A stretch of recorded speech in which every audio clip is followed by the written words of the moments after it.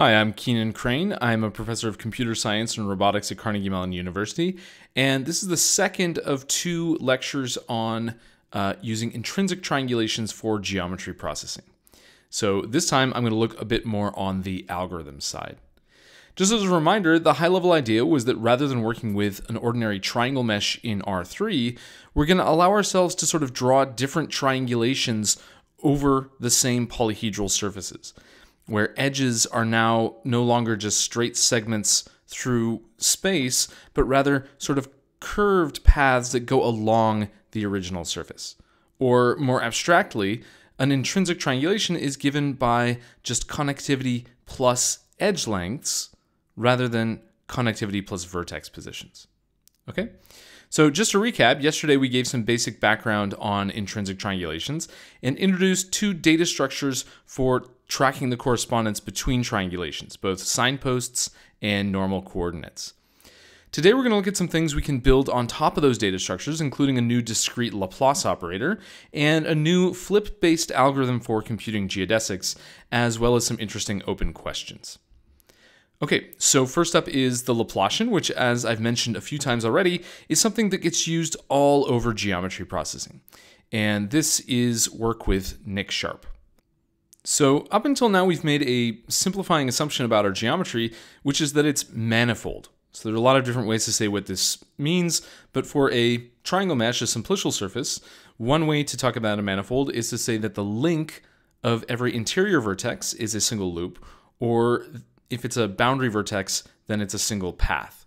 So for instance, the edge on top is an edge of a manifold mesh. I have two triangles containing the edge. If I have more than two triangles containing the edge, then that edge is non-manifold. If I have a vertex in a manifold mesh, then I know that it'll only have a single cone of triangles around the vertex. Whereas if I'm in a non-manifold mesh, I might have kind of multiple cones touching that vertex. Okay, so this idea of using a manifold mesh is often assumed because it makes algorithms easier to think about, easier to write down. But of course, in the real world, we want algorithms that work on all different kinds of meshes, not just manifold ones. And so what we're going to do is introduce a new idea called a tufted cover to extend this machinery of intrinsic triangulations to all meshes, including non-manifold meshes. And what's nice about this construction is that it's going to kind of provide a bridge between existing algorithms that work on only manifold meshes and the more common non-manifold data that's often found in practice. And also we're going to be able to extend in the same way algorithms for meshes to point clouds. Okay? So one reasonable question to ask is, well, why is our data manifold in the first place? I mean, couldn't we just always work with manifold data? Well, one place that non-manifold models come from is ones that are built for visualization purposes, where there's really no need for them to be manifold. And yet somewhere down the line, it might still be useful to do some kind of analysis or simulation or processing of these models that we thought we were just making for visualization. Another is that geometric algorithms themselves may produce non-manifold output, even if the geometry they're supposed to represent is manifold. So in a lot of, let's say, scanning and reconstruction algorithms, you could easily have little topological defects that don't reflect the actual shape and produce these non-manifold features. There are also times when the phenomenon that you're studying truly is non-manifold. So you have maybe physical interfaces between multiple liquids, or you have foams or whatever, where you have this kind of non-manifold meeting of different pieces. And finally, as we'll see today, triangulations that we want to associate with point clouds, so triangulations that are easy to build from point clouds, can be extremely non-manifold. And so for a lot of good reasons, and just in general, non-manifold meshes are what most people would just call meshes, right? This idea of working only with manifold meshes is kind of an academic idea. When you get out there in the real world, we really want to solve this general case and work on all possible kinds of data. If we want to do geometry processing on general meshes, one very important object that we've talked about before is a discrete Laplace operator, which turns out to be kind of a Swiss Army knife for geometric algorithms, much in the same way that the fast Fourier transform is kind of a Swiss Army knife in traditional signal processing. Now, if you look at the formal definition of Laplace-Beltrami, it typically assumes that you have a manifold, but fundamentally the idea that's captured by the Laplacian makes perfect sense even for domains that are not manifold. For instance, if you imagine that you weld together metal sheets in a non-manifold way, then you can certainly talk about things like how does heat diffuse through this domain? And so you could kind of flip the heat equation around and say, okay, rather than thinking of the time derivative as being governed by the Laplacian, we're going to look at the way that heat spreads out over the domain and say the time derivative of that process at time zero gives us a definition for our Laplacian. Similarly, I could imagine taking this non-manifold object and thickening it, maybe by a ball of radius epsilon, okay? And then this non-manifold surface in this case becomes a manifold volume where we have a Laplacian that's defined in a classical sense. It makes perfectly good sense to solve problems with this volumetric Laplacian. And then you could think about, well, what happens to this solution as this thickening gets smaller and smaller and smaller? And the Laplacian that I'll define today behaves this way. If you compare the results from these two different kinds of solves, you get very similar results. Okay, and on and on. The Laplacian can also be thought of as describing a deviation from a local average in a function or connected to the variation of total surface area and many other things. And what you see in general is that the concept of the Laplacian, the thing that it tries to describe, is perfectly meaningful for non-manifold data. Okay, so how do we actually build a good discrete Laplacian for this kind of object? Well, remember that our basic tool for improving triangulations was to perform edge flips, intrinsic edge flips. And so we have a little bit of a conundrum, which is what could it possibly mean to flip a non-manifold edge? Right? If you try to think about this either extrinsically or intrinsically, it doesn't immediately make a whole lot of sense. And so we're actually going to kind of sidestep this question and do something different. So the key observation is that many of the objects and algorithms we care about in geometry processing actually just need manifold edges, and they don't mind if there are non-manifold vertices in the mesh. Okay? So our somewhat strange idea is to make all of the edges of the mesh manifold by making every single vertex non-manifold. And in particular, what we're going to do is make two copies of every triangle, okay? But we're going to glue back together the duplicated vertices. And then we're going to glue the triangles together, these duplicated triangles together, in some nice edge manifold way. Once we've done this, we can just go ahead and flip the edges as usual. Right? So if we have input like this, we're going to construct this, what we call tufted double cover, and this thing will, at the edges, just look like an ordinary mesh where we can perform edge flips to improve the quality. Okay, so overall, it might look something like this. If we start out with this red triangle mesh, which is not manifold, we'll construct this tufted double cover. Why do we call it the tufted double cover? Well, because at the vertices, it kind of reminds you of tufted buttons, right? Although I should point out that this displacement of the surface is just for visualization purposes only. The actual geometry of this tufted double cover looks exactly like just two copies of this red mesh sitting right on top of each other. Okay? More precisely, the construction goes like this. Okay? So first we're going to make two disjoint copies of every triangle and then glue the vertices back together. Okay?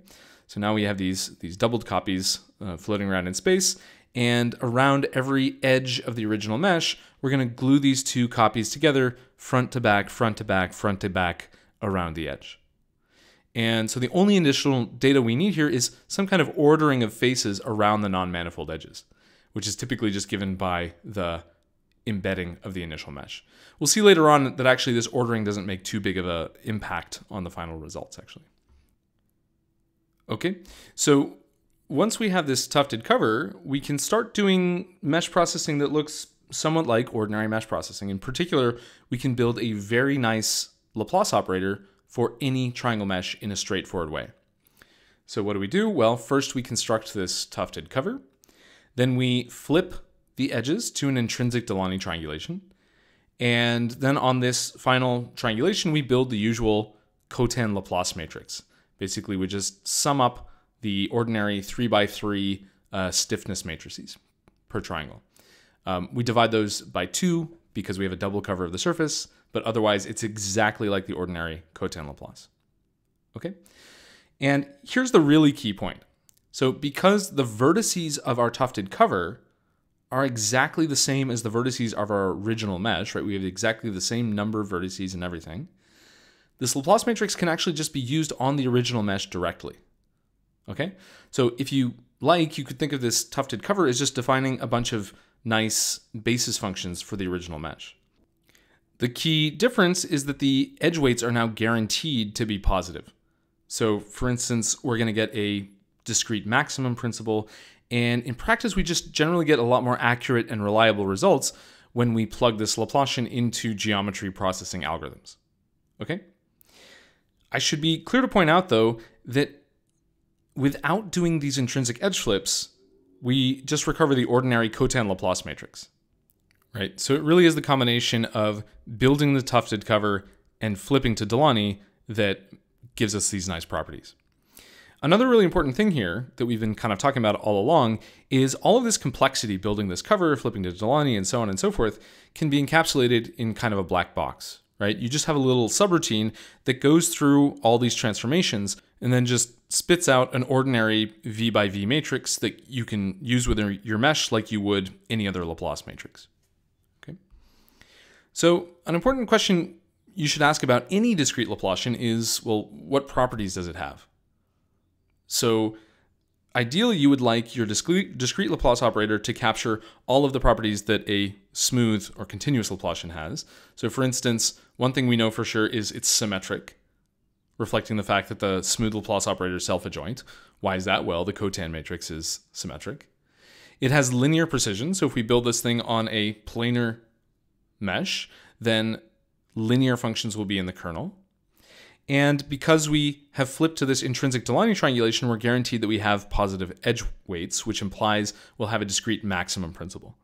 So if we compute a discrete harmonic function, LU equals 0, then we can never have a local maximum or minimum at an interior vertex. And this is useful when we're using the Laplacian to do any kind of interpolation, right? A very, very fundamental task in geometry processing. One last property that you might look for is locality. So in the smooth setting, the Laplacian, just like any other differential operator, depends only on an arbitrarily small geometric neighborhood of a given point x. So for instance, a geodesic epsilon ball around x. What is the discrete analog of locality?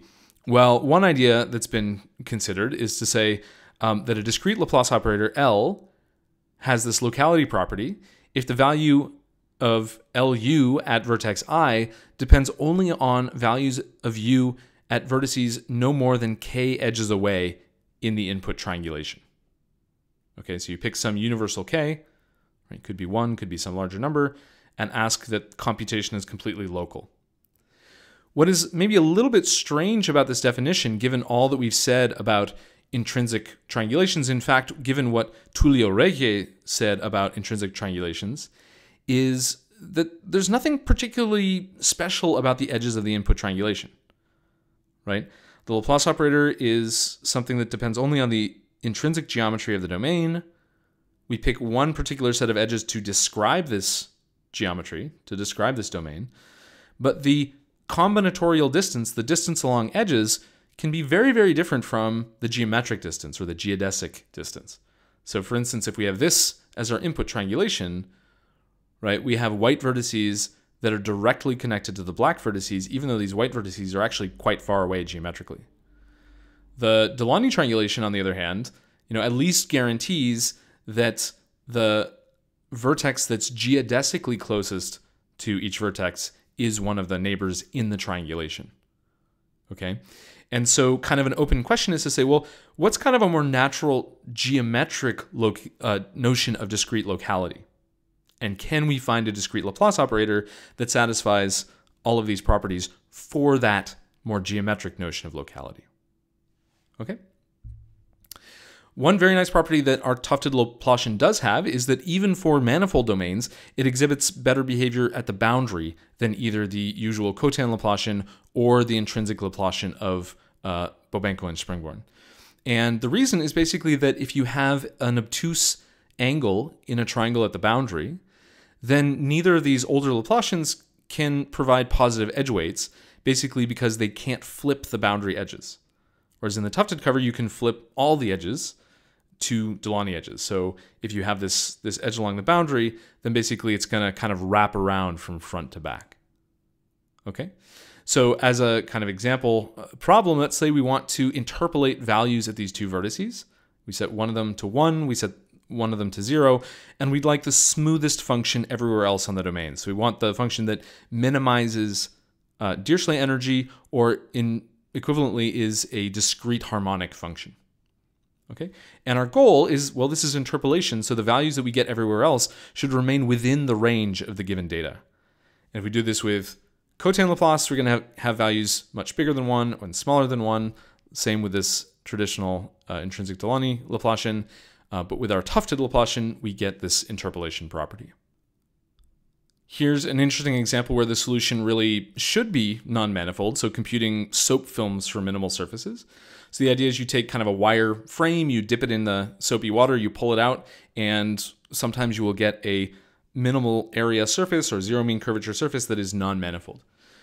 So here we can apply a nice algorithm from Pincal and Poultier to compute these surfaces. We just build the Laplacian for our current mesh. We solve for a discrete harmonic function, LF equals 0, subject to fixed boundary conditions, so fix the boundary vertices to this wire, and then repeat until convergence. And if we do this with our tufted Laplacian, we get a nice answer even from some very kind of crazy degenerate meshes. Also, what we notice is that switching to this tufted Laplacian avoids kind of non-physical local extrema. So if we do this same algorithm with a cotangent Laplacian, we can get little bumps, little local maxima on the surface where the area is clearly not minimized geometrically, even though that's what our kind of discrete Laplace operator is telling us. This is also, by the way, a really great example of a problem where we're using intrinsic triangulations to actually solve for extrinsic geometry, to solve for a new embedding of the surface into space. In fact, here's another task of that type. We want to deform a shape by smoothly interpolating displacements of a few control handles. So again, we're going to use the Laplacian to kind of define this smooth interpolation across the domain and then recover the deformation from derivatives of the embedding. Okay, so if we start with this crazy non-manifold mesh produced from a bunch of, in this case, mesh booleans, then cotangent Laplace totally fails to give us something reasonable, whereas this tufted Laplacian gives us a more plausible deformation. Earlier on, I mentioned that we need an ordering of triangles around non-manifold edges, and this experiment just shows that the particular ordering really doesn't matter too much. So we can use the ordering induced by the embedding, we can order by triangle area, or we can use a random ordering, and in all three cases, we get almost identical results. And the reason basically is that all of these choices just induce very similar function spaces, very similar bases on the original domain. Finally, we've been talking all this time about meshes, but an increasingly popular geometric representation, for instance in machine learning, are point clouds. So there are a few different ways to define a point cloud Laplacian, but generally speaking, they aren't quite as nice as the ones that we have for meshes. So on the one hand, you can show some nice convergence properties like pointwise convergence if you have a very dense sampling of the point clouds. And the price you pay for that is that the matrices you get have way more non-zeros than the one we use for meshes and only get denser as you refine the point cloud. So very expensive computation. Also, if you've ever actually tried to use these in practice on real data, you will find that they have some parameters that can be very difficult to tune. So our idea is to say, well, how can we translate these nice, sparse, reliable mesh Laplacians to point clouds? And so what we do is, well, we first just take the local neighborhood of each point, all the local neighbors, and construct their Delaunay triangulation in kind of a best fit tangent plane. Okay. We then take the union of the combinatorics of all these triangulations, which gives us kind of a total mess of a triangulation. But that's no problem because we know that we can simply build our tufted cover to get a kind of nicer space where we can flip edges and then flip to intrinsic Delaunay. And so we get this beautiful Laplacian in the end that's super sparse and generally behaves just as nicely as a mesh-based Laplacian. Right? There's no parameters to tune. We get the same kind of structural properties. We get positive edge weights and so forth. As just one little comparison, here we're going to compute a harmonic Green's function. So this is something that shows up in a lot of geometry processing and shape analysis applications. And whereas past Laplacians exhibit underflow or negative values, we get the expected result of a well-behaved positive kernel. At a broader level, what's nice about this construction is that it provides a kind of bridge between point cloud processing and mesh-based algorithms. So now that we have a nice edge manifold mesh associated with our point cloud, we can just plug in well-known algorithms for instance, surface parameterization or computing the log map or whatever else we have hanging around. Okay, so let's now talk about a different task, an unrelated task, which is computing geodesic paths. And this is, again, joint work with Nick Sharp. So the problem here is you're given a curve on a surface, and you want to find a locally shortest path, or geodesic, in the same isotopy class. So for instance, we want to start with this curve and sort of straighten it out into this curve, or start with this curve and straighten it out into this curve. Now, one thing to notice about this second example, right, is that just because you can't make this curve any shorter locally does not mean that it's the globally shortest path, which would just directly connect the two marked points, okay? And we're happy with this. We actually want to be able to find paths beyond just minimal geodesics. So the word geodesic is quite often confused, especially in geometry processing, with the idea of a globally shortest path. But actually, a lot of algorithms in geometry processing actually need paths that are not necessarily the shortest one. So anything from cutting up and segmenting surfaces to building domains for finite element simulation. A way to motivate this isotopy condition is that many curves on surfaces are used to define region boundaries. So if we were to naively straighten out the paths in this case, then we'd end up with some curves that don't clearly delineate two regions anymore. Whereas if you stay in the same isotopy class, this partition is still meaningful. Okay?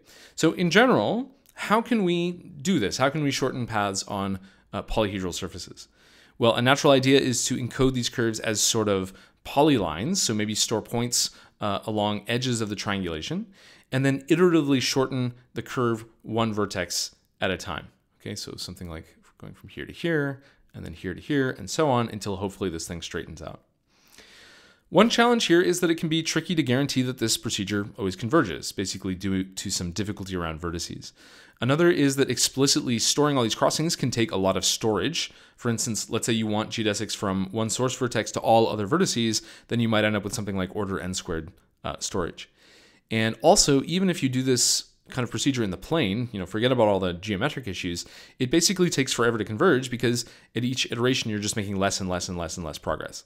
Right, so you're only converging to the solution in the limit. So our observation here is that, well, the edges of an intrinsic triangulation are already geodesic segments, right? So rather than try to slide a curve around on a fixed triangulation, why don't we modify the triangulation using edge flips so that its edges contain the final curve that we want, okay? And this perspective, this intrinsic perspective, leads to a remarkably simple algorithm where we just greedily flip edges until we have the path we want. So very similar in spirit to Lawson's greedy Delaunay flipping algorithm. This approach has a lot of nice features. For one thing, the configuration space of our curve is now discrete. It's just the flip graph of the triangulation. And what that means is we can reach the exact solution to the problem in finitely many steps, rather than slowly converging to this locally shortest solution. In practice, the algorithm is extremely fast, just a few milliseconds, even on meshes with millions of triangles. Similar to the curve shortening flow from the smooth case, embedded loops are guaranteed to remain embedded and shrink to geodesic loops or to points in finite time. And also, and I think most interestingly, this same strategy generalizes really well. So it can be used to compute not just paths, but geodesic loops and curve networks and all sorts of other things. And this is where things really get interesting for geometry processing. So just as a sneak preview, this is what the algorithm looks like. So we keep flipping and flipping and flipping until we can't flip anymore. And although it looks like a lot of work, we're doing a lot of edge flips, 11,000 edge flips, the actual compute time here is only about 1/100 of a second. So something that really works well on real models. Here's another more close-up example of a loop, and what you see is that as we start to flip edges, we leave sort of a wake of pretty awful skinny triangles behind the curve, which actually, given the robustness of these data structures that we talked about in the last lecture, don't really cause any problems. Though, as we'll see, if you do want a better triangulation after straightening, then of course you can just apply some of the same retriangulation tools we've already discussed.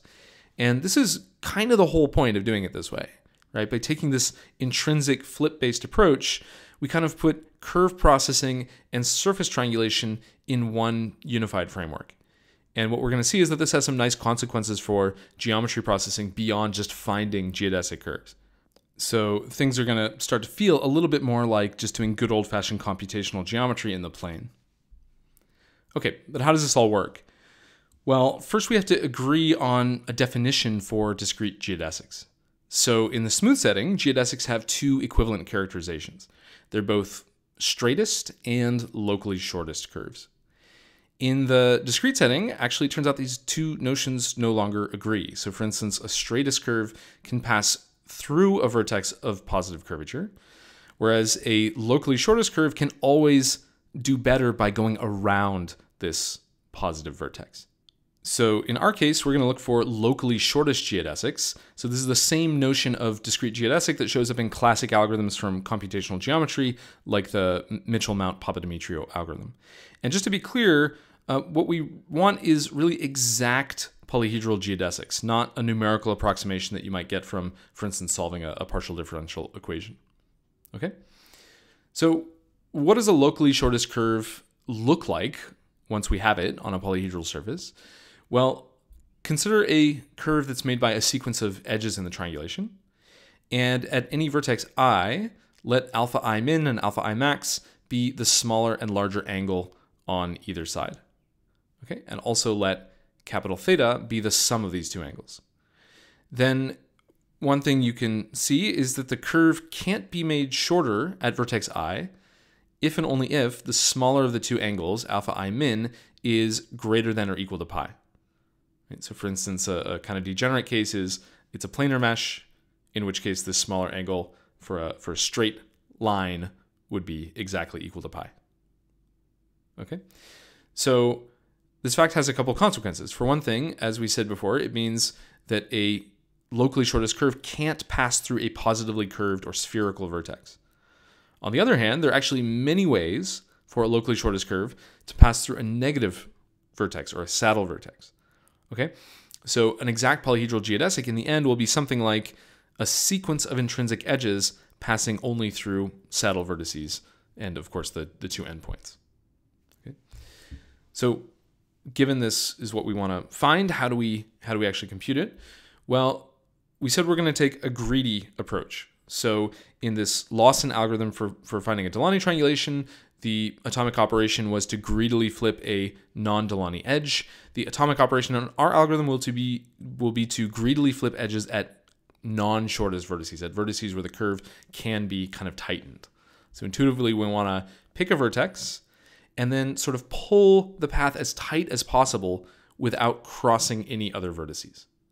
And the way we're going to do this is we're going to kind of clear the way by flipping edges in this little blue wedge next to the vertex until we know we can just slide this red curve over by an isotopy.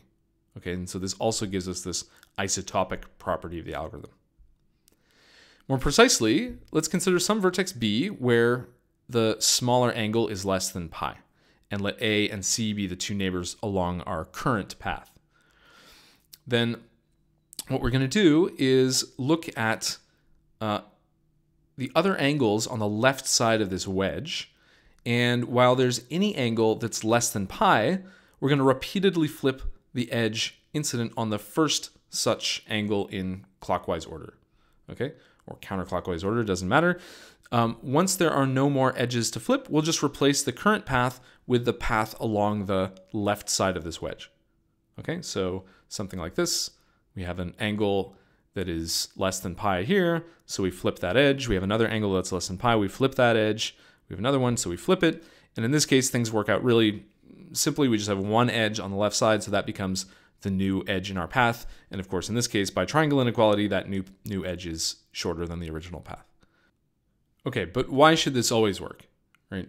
So we'd like to be able to show that if we have this sequence of two edges in our path that's not yet locally shortest, this little algorithm, this flip out algorithm, will always produce a shorter path. So here's kind of a sketch of the proof. Here's what we need to do, is we need to first show that any edge that needs to be flipped can be flipped, right? That we can actually execute this algorithm, right? So in our first lecture, we said that an edge can be flipped if the two triangles containing that edge form a convex region, and if both endpoints of the edge have degree greater than 1, right? Because if we flip an edge that has an endpoint of degree 1, that vertex becomes degree 0, meaning it's just sitting inside of a triangle. That triangle is no longer just an ordinary Euclidean triangle. Okay. Next, we need to show that flipping an edge always decreases the number of edges that remain to be flipped, so that the algorithm actually makes progress. And finally, we need to show that upon termination, this new path we get, the path along the other side of the wedge boundary, is always shorter than the initial pair of edges that we started with. To keep this brief, I'm just going to assume for simplicity that we're working with a simplicial complex and sketch out the proof. Extending this to general delta complexes is pretty straightforward, but just annoying to kind of grind through all the details. Okay, so first step, we need to show that an edge that we want to flip or that we need to flip in this algorithm can be flipped. Okay, so suppose we have an edge BI, that's the next one that we need to flip. Well, I claim that the associated edge diamond is always convex, so that the union of the two triangles containing the edge. Why is that true? Well, for one thing, the angle beta I is by definition less than pi. Why are we trying to flip this edge? Well, only because beta I is less than pi. The two angles opposite the edge, theta I minus 1 and theta I plus 1, those both have to be less than pi because, well, they're corners of triangles, and triangles have angles sum pi. And we're going to assume that none of these triangles are degenerate, right? They all have non-zero area. Okay, and the remaining corner, alpha b min, is less than pi. Why? Well, that's how we know that this vertex needs to be shortened, right? It's not yet locally shortest because this angle is less than pi, and the angle of our quadrilateral is contained within this angle. Okay, so all four angles of our quadrilateral are less than pi, therefore it can't be non-convex. Okay, finally, in the simplicial case, this degree condition is really easy. The endpoints are all degree greater than 1. Why is that? Well, all vertices in the simplicial complex have degree greater than 1. Okay, hence this edge is flippable. As I said before, additional care is needed in the case of a general delta complex, but everything works out just fine. Okay. Next, we want to see that the algorithm actually makes progress. So in the simplicial case, flipping edge BI always decreases the degree of B. Why is that true? Well, because the vertices B, I minus 1, I, and I plus 1 are always distinct vertices. So when we perform this edge flip, we're always just kind of kicking out one of the vertices from the wedge. It's getting smaller. In the case of a general delta complex, we can have edges where both endpoints are incident on the vertex B from inside the wedge. Kind of crazy, hard to draw pictures of this, but everything still works out just fine. Okay, and so what we can show is that upon an edge flip, the degree always decreases on at least one of the two ends of the edge and can't increase on the other one. Okay, and then finally, something a little bit more geometric. We want to show that the final curve is shorter than the one we started with, or the new curve is shorter than the one we started with. Well, we know that the algorithm terminates when all angles are greater than or equal to pi. Right, so we start out like this, we flip this edge, we flip this edge, and now there's nothing left to flip, right? All the angles along the left side are greater than or equal to pi.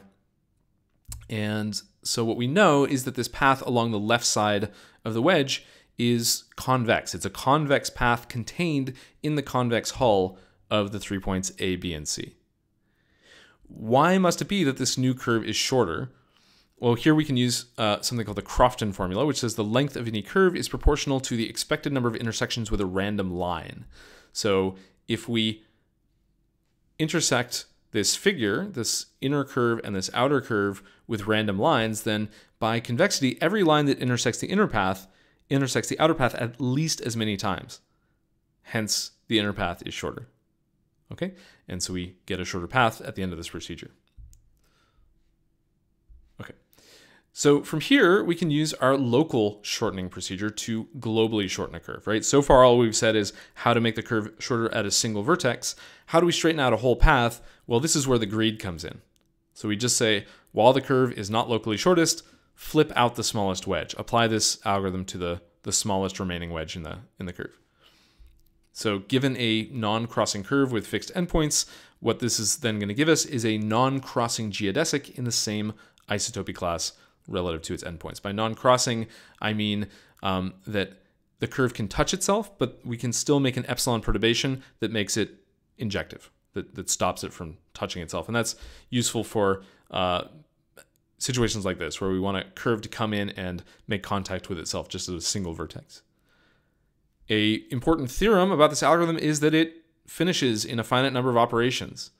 And the crux of this proof is to use the fact that there are actually a finite number of intrinsic triangulations with edge lengths bounded by any fixed constant L naught. So you could take L naught, for instance, to be the length of the initial path. Interestingly enough, this little lemma, or this little fact that we use, is the same thing that lets you prove that the Delaunay flipping, the intrinsic Delaunay flipping algorithm, finishes in a finite number of operations. So it seems to be a pretty fundamental result about intrinsic triangulations.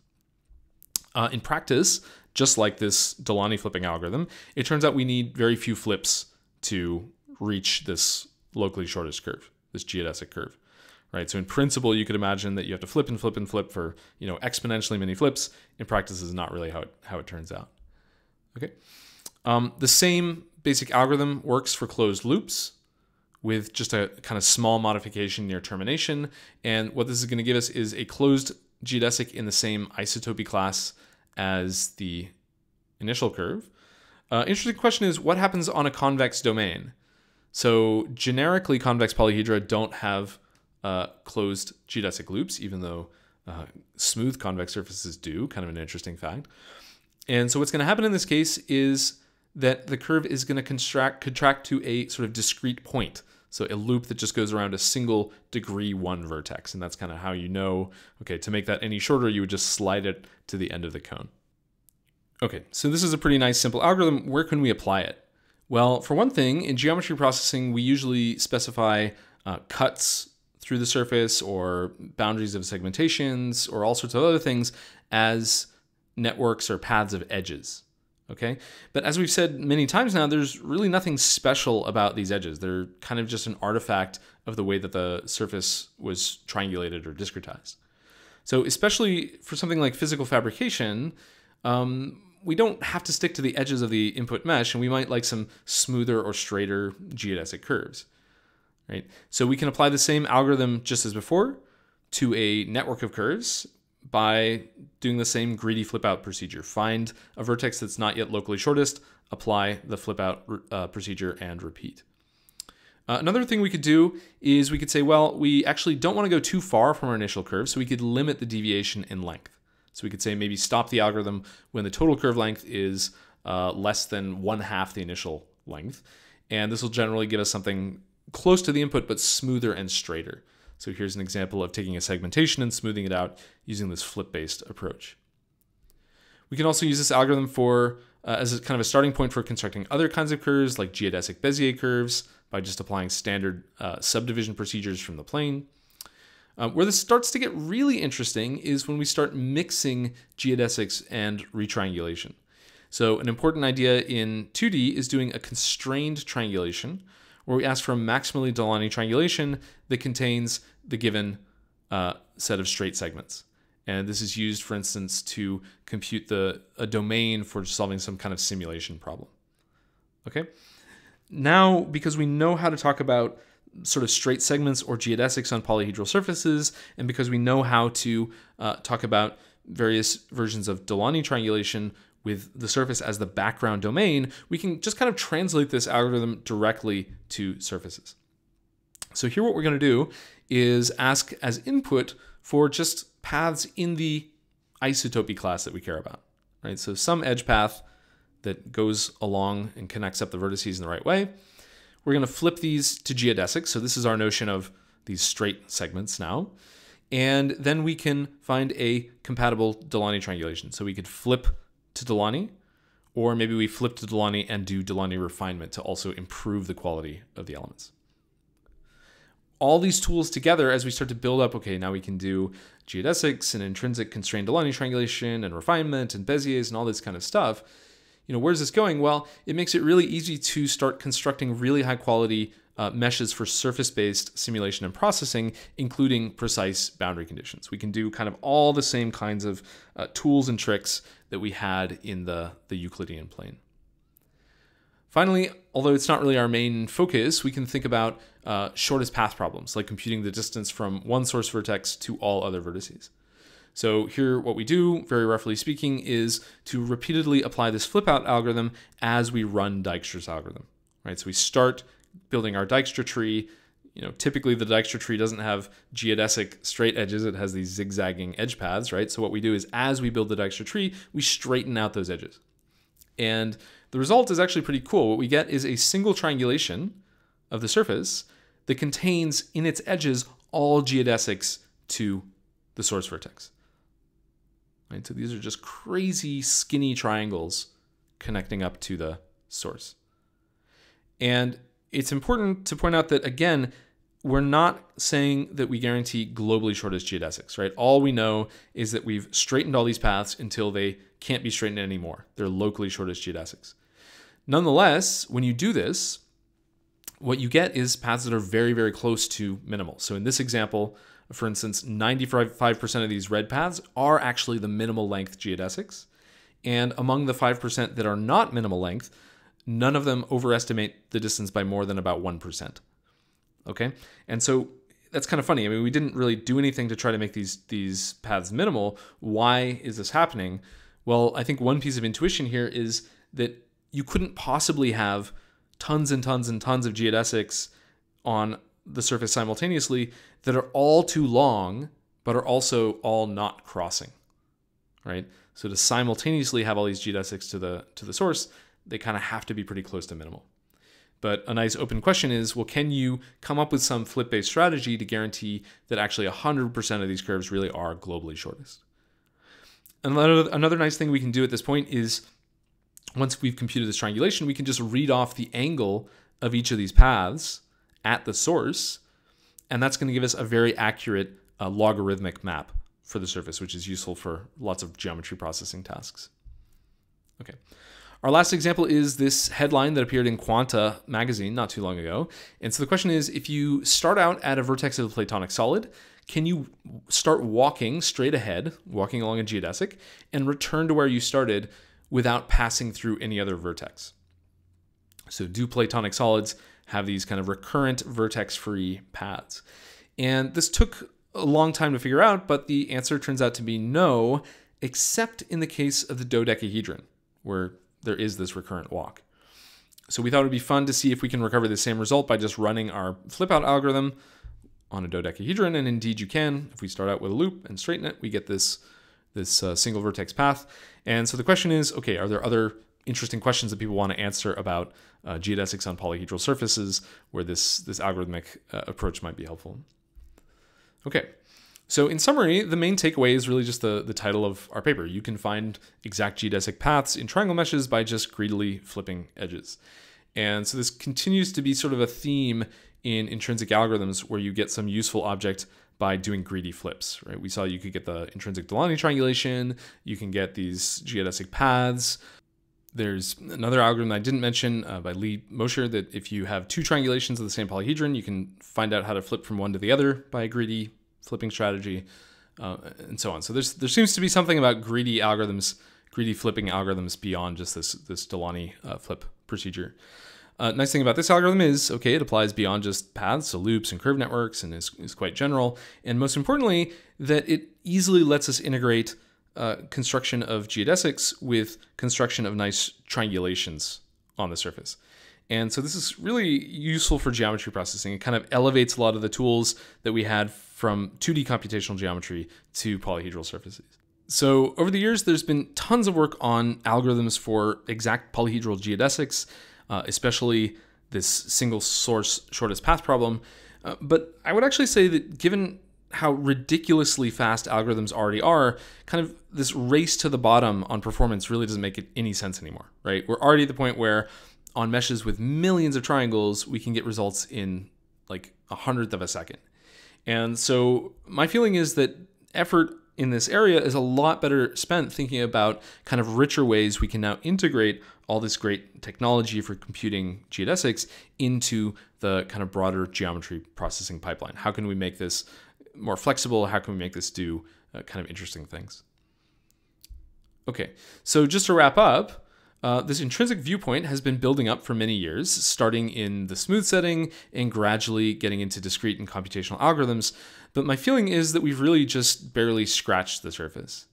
And so here are a bunch of kind of interesting open questions. So one interesting question, very natural one, is whether we can extend some of this thinking about intrinsic triangulations to higher dimensional cases, like let's say the 3-dimensional case.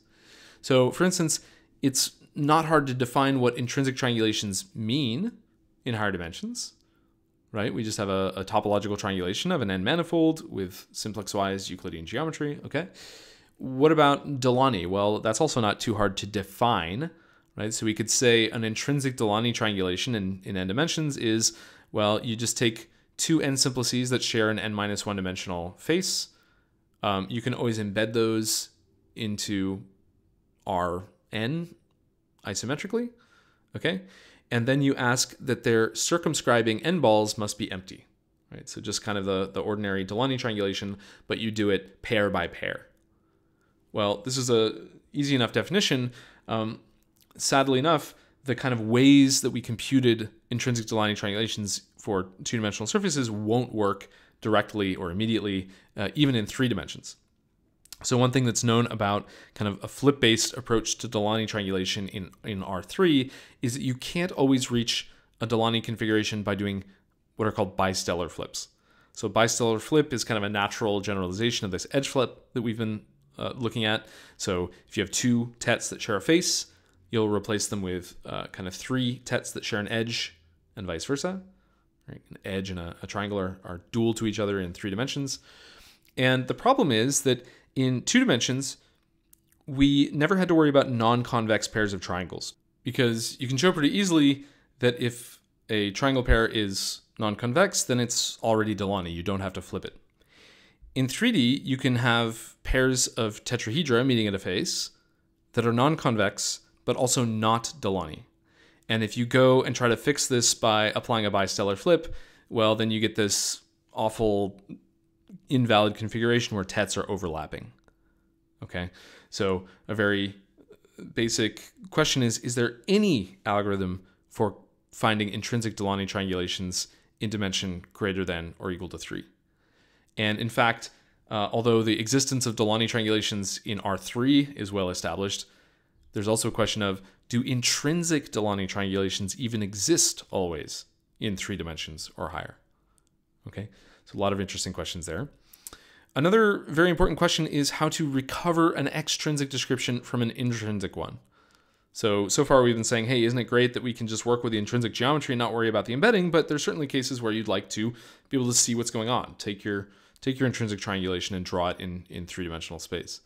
So a basic version of this problem is, given a discrete metric, right, edge lengths, find vertex positions in R3 or Rn that realize this metric. Right? So find vertex positions such that if I now measure the distance between vertex positions along each edge, I get the prescribed edge length. In the convex case, this is always possible, as shown by Alexandrov, and there's even a nice algorithm by Bobenko and Izmestiev that does this, like a real practical algorithm that does this and actually takes advantage of these intrinsic edge flips. But algorithms for the general non-convex case are still not completely satisfactory. So if you look at kind of older literature from geometry processing that say, yeah, we kind of solved this problem, actually they tend to sort of secretly sneak in extrinsic data such as dihedral angles or normals or something else. And then more recent methods that really do use purely intrinsic data to embed the metric in space are, again, not completely satisfactory. So they might be a little unstable. They might be over-regularized, so they're smoother than the actual intrinsic metric you had. And in general, they just don't provide any hard guarantees that you really will be able to embed this thing. So the grand challenge is to solve this for real. Like, I really want to be able to go out into the world and take measurements of geometry using only lengths and then recover perfectly the three-dimensional shape. Okay? An even harder version of this problem is that I'm given just a polyhedral metric and want to find an embedding into R3. And for a moment, you might stop and think, well, wait a minute, how is this any different from the problem we just talked about, right? And the difference this time around is that in this case, I'm not going to tell you a priori which intrinsic triangulation admits a face-wise linear embedding into space, right? So for instance, a cube, of course, can be embedded in three-dimensional space. There's a picture of it right there.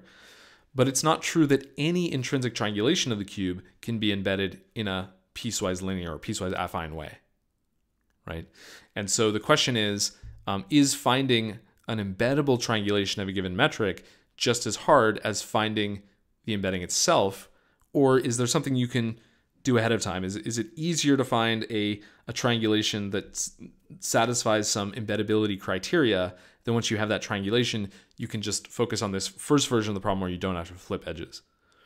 One kind of brute force approach to this is to say, well, one thing we could do is just cut along all geodesics connecting all pairs of points. So all order n squared geodesics. This way, you will be able to bend that intrinsic metric into the extrinsic shape, hopefully, but it's still not kind of an ironclad algorithm. We've tried this out and kind of forced it to work on a couple examples, but really still not a completely satisfactory answer. Okay, so in the past 2 lectures, we've seen lots of interesting questions seeking good answers. Just to recap, we talked about intrinsic coarsening. So is there a natural way to actually remove cone points from the intrinsic metric in a meaningful way or a useful way? What about the efficiency of the intrinsic flip algorithm? So we know that there's no way to bound this in terms of the number of elements of the mesh, but in practice, it actually seems to take a very small number of flips, something like the number of edges. So can we explain this empirical behavior by thinking more about the geometry of the domain rather than just the number of elements? Is there a vector Ripa theorem? So does the intrinsic Delaunay triangulation minimize some natural notion of vector Dirichlet energy, just like it minimizes the scalar Dirichlet energy? Can this geodesic flipping algorithm be modified to yield 100% minimal geodesics for the single source problem? Is there any algorithm at all that will produce an intrinsic triangulation, an intrinsic Delaunay triangulation in dimension 3 or greater? Is there a more geometric notion of discrete locality, kind of a more natural notion of what it means for a discrete Laplacian to be local? And can we find a perfect Laplacian with respect to this notion of locality? And is there an algorithm that's guaranteed to provide an exact reconstruction of a given discrete metric in the general non-convex case? So once we've done all our intrinsic processing, can we actually see what this intrinsic metric looks like? And on and on and on. I have all sorts of interesting questions. If you think you have answers or wanna know more, let's talk. Before wrapping up, I just want to mention that there are free and open source implementations of a lot of the data structures and algorithms that I've shown. Many thanks to my student Nick. So please go ahead and try them out. If you'd like, we'd love to hear about what does work and also what doesn't work for you and what we can improve. At a very high level, I think this topic of intrinsic triangulations is a great example of how math and computer science can work together to create some beautiful stuff, taking deep theory on the mathematical side, like from Riemannian geometry, normal surface theory, and hyperbolic geometry, and connecting it with some important contemporary problems, such as grappling with all this difficult data that we're now encountering. What we've done so far already provides some pretty major utility for geometry processing with lots of quality guarantees and structural guarantees and so forth, and especially for providing a bridge between sort of good existing algorithms that don't necessarily work on really challenging data and kind of bad data or non-manifold data or point clouds or other stuff beyond these nice manifold meshes that we're used to working with in geometry processing. So we kind of get a little bit of a new Swiss Army knife for geometry processing, but there are many, many open questions still remaining. And I hope I've inspired you to think about some of these. All right. Thanks very much for your attention.